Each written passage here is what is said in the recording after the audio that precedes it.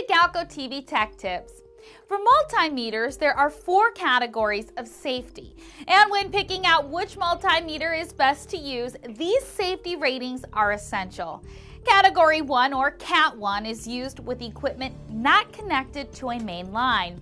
The voltage can still be as high as 600 or 1000 volts depending on the multimeter, but the voltage peak should be lower. These multimeters can also be used with protected electronic equipment. Cat 2 is for single-phase loads such as small home appliances and outlets.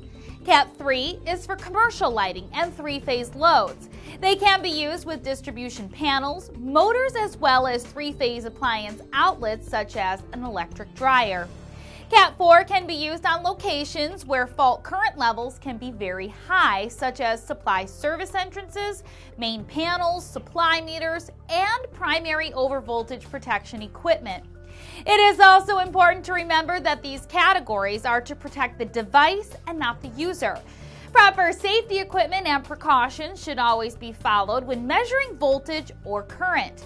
To find out more about multimeters, check out our other videos on GTV.